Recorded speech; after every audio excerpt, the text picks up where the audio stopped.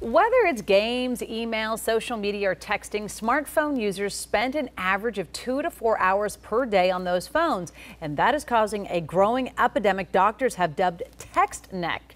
Symptoms can range from minimal neck pain to serious long-term problems. And joining us today is one of the country's top spinal neurosurgeons, Dr. Todd Lanman, to talk about preventing and treating text neck. Thank you for joining us. Thank you. First I'm of happy all, to be here. as someone with terrible posture to begin with, this is very troubling. Tell us about text neck. Well, text neck is a condition, obviously, from texting, and the reason is our head is sort of like a bowling ball on a broomstick, if you will.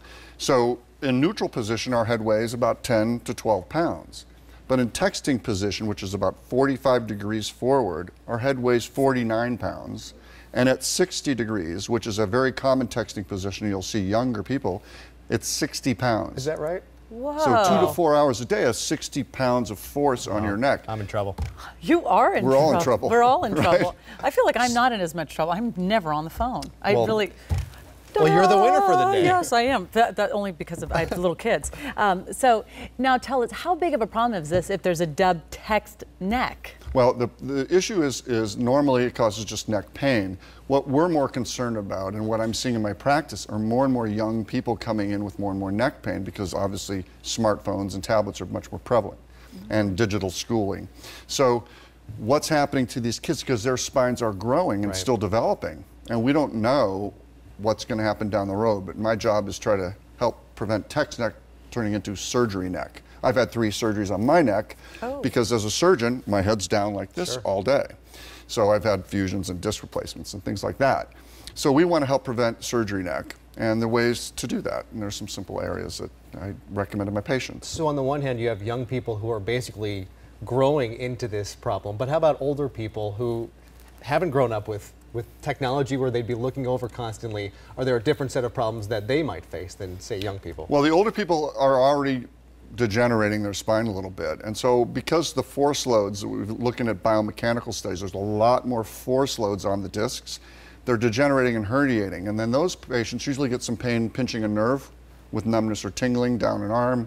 And those patients might need surgery like a disc replacement or fusion. And I run a lot of studies on disc replacements.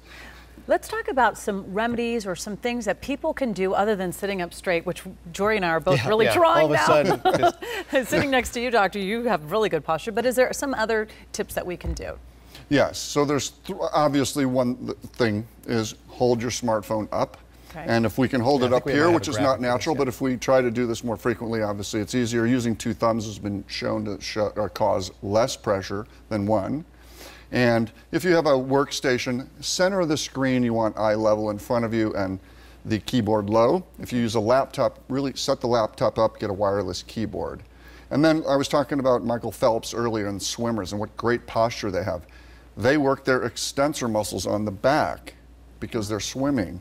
That pulls their shoulders back and gives them better posture. Sort of like the English actors like Sean Connery or so forth. So I have my patients, if they go to the gym, just cable rows neutral, low row, and then high row. This works the muscles around the back of the shoulder blades to stabilize you back. And if you don't have a gym membership, you can just use bands and hook them in the door. Exactly. Then the last thing I tell my patients when they come in with this, because the curve of the neck should be this way, it's reversing the wrong way because it's forward all the time. And I'm worried about this with the kids.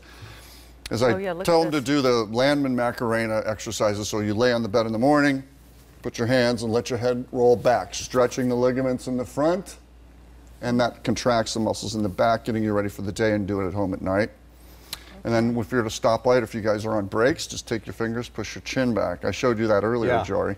That's a good look for you, Jory. That's a good look for you, like nice this. Double chin going. Yeah, it gives you the double chin. How many chins do we have there? And the last, just reverse neck crunches, where you push back on your hands and build the muscles back here. You do those 3 things every day, and it should help. All right. Wow. Dr. Todd Lanman. Thank you so much. Thank you. Thank you. Good Thank you very much. No, we really appreciate it. Thanks. I think we got a lot of really important information. Super important. All right.